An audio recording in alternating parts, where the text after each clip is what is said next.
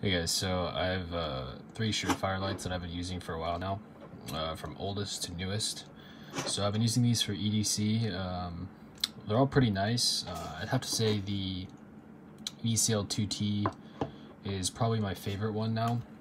Not just because it's the newest and brightest one, but also because of its size. It's really slim, fits in the pocket nicely, and it has a two-way clip that you can put in your pocket, head down or head up, which is pretty cool. So first I started out with the 6px Defender. This is a 320 lumen version. Pretty nice light.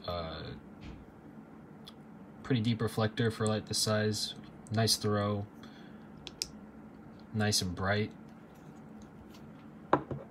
And what you get with this light is the strike bezel. So only one mode, just the brightness mode. It's more of a self-defense light for civilian/urban use. Has that clicky tail cap, and the strike bezel is actually pretty sharp, so it's actually a pretty nice self-defense tool. And then I bought the Fury just because I wanted something brighter, some with 2 modes. This one's the dual output. So first you click it on for 15 lumens, and then you click it off, and within 2 seconds if you click it again you get 500. Again, really bright, really reliable light. And the EDCL2T, what's special about this one is there's a pressure switch on the back instead of a clicky. It's just press and hold. For constant on, you twist the light. So what's cool about this one is you can half press for low and then full press for high. So anytime you can just press the button for instant high or press half for instant minimum, which is really cool. I thought this is a really ingenious idea. So for constant, you twist the cap, then you get low, twist it further, you get high. But the one thing I've noticed about the pressure switch is that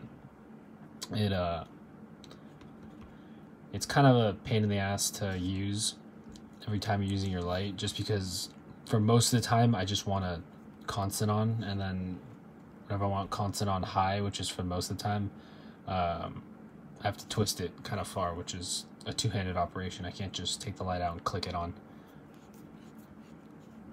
That's the only drawback to this light. Other than that, it has a really cool TIR lens. It makes a really smooth beam. A lot of throw, but a lot of flood at the same time. Really cool beam, really useful light. The Fury, the reason I upgraded it from this one is basically because of the brightness. This one's 1200 lumens versus the 500 on this one. So this one is much brighter. But at the same time, the clicky on this Fury is a little more, I'd say, practical than on the pressure switch on this one. You can use this one with the pistol as well, which is nice because this one always turns on the low mode.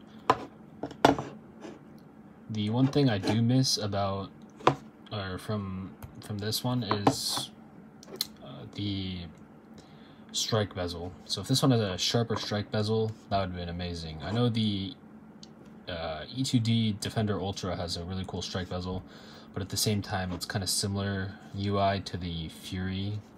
It has high and then low, so I didn't really like that interface, so I chose the EDCL2T. So this is my new EDC light. Pretty cool. Might get a different one. This one just might go in my collection, but I do really like this light. One thing I noticed with RCR 123s, I've been using the Phoenix ones.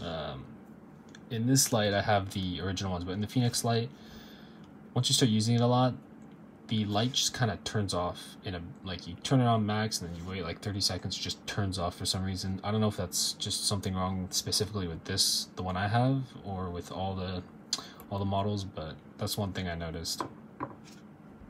So yeah, these are the 3 I've been using for a while. This one I've had for 4 or 5 years. Pretty awesome little light. 320 lumens is bright, but can't really beat 1200. You can take this camping and it'll light up a trail. You can still easily walk around at night with this one. This one's just more comfortable because of the brightness and because of the beam. That's pretty much it. Thanks for watching.